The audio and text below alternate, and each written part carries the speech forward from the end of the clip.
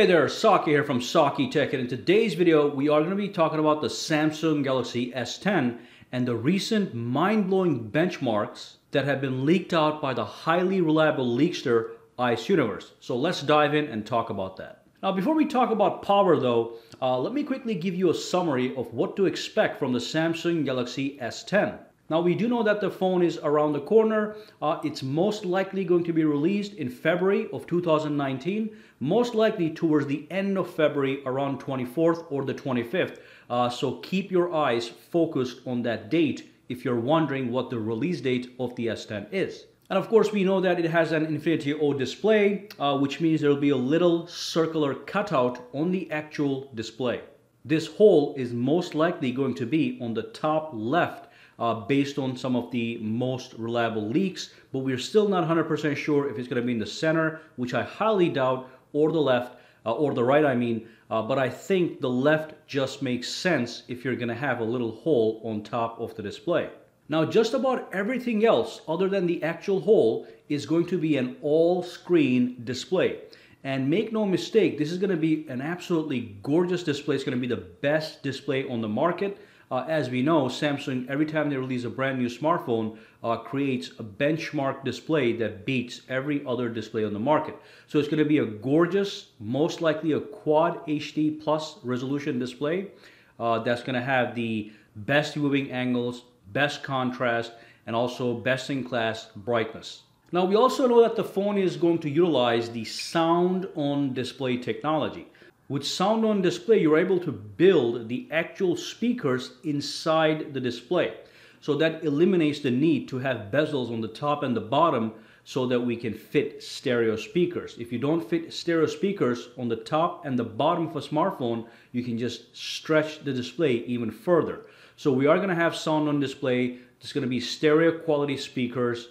And then finally, we're going to have a fingerprint sensor under the display of the actual screen, and it is going to be an ultrasonic fingerprint sensor. Now the ultrasonic fingerprint sensor uses ultrasonic pulses to create 3D images of your fingers, and then uses the 3D model to authenticate and unlock your fingerprint. So that's going to be fantastic. It's going to be fast. It's going to be secure. So those are some of the powerful new elements of the S10 that is already going to set it apart from the competition. Now on top of this, ICE Universe has leaked the official benchmarks for the Samsung Galaxy S10 that is using an Exynos 9820 processor, which is going to be the official Samsung processor for the S10 and the S10 Plus. Now of course, the US variant of the Samsung Galaxy S10 is going to have a Snapdragon 855 processor, which is going to be similar in overall performance to the Exynos 9820. It's going to be a little bit less most likely based on historical evidence, but it's not that much of a difference. Anyway, the Antutu score is over 320,000 for the Samsung Galaxy S10 on the Exynos 9820 processor. So if we were to put that in perspective, the current Android smartphone that's on the top of the charts is the Huawei Mate 20 Pro, which has a number of, let's take a look at it over here, 309,000.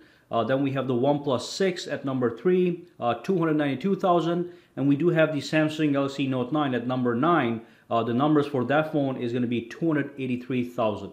So the new Samsung Galaxy S10 is going to beat all these phones, and it's going to have a number of 320,000 on Antutu's benchmarking utility. And of course, the only phone that's going to be able to beat that is going to be the iPhone XS Max, which has a score a little over 350,000, which is also mind-blowing. But iPhones are known to have the best and the fastest processors on the market at any given time. But as far as Android smartphones are concerned, the S10 is just going to climb right to the top. Alright, so the S10 is certainly going to be a powerful smartphone, full of features that are going to blow away the competition. Gorgeous display, high screen-to-body ratio, ultrasonic fingerprint sensor, and sound on display. These things are amazing, plus a powerful processor. So many people most likely are going to upgrade to the S10 from their older Samsung smartphones. Hopefully Samsung doesn't make the mistake of charging $1,000 or more for their S10 Plus variants and keeps it within the $750 to $850 range. I'm talking about United States dollars. So hopefully the Samsung Galaxy S10 and the S10 Plus don't exceed $900 in price for the high-end models. And that was the update for today, guys. Let me know what you think down in the comments below about these new benchmarks that were revealed. And of course, let me know if you do have an S8 or an S9, are you going to upgrade to the S10? Now, I'm assuming a lot of the S9 owners are satisfied with their Galaxy S9s and most likely are not going to upgrade. But the Galaxy S8 owners that did not see a reason to upgrade to the S9 from the S8 will most likely upgrade to the S10 because it is going to be a major change. All right, so drop the comments down below. Let me know what you think. And of course, subscribe to SAKITECH for more videos to come. And for now, have a fantastic day, guys.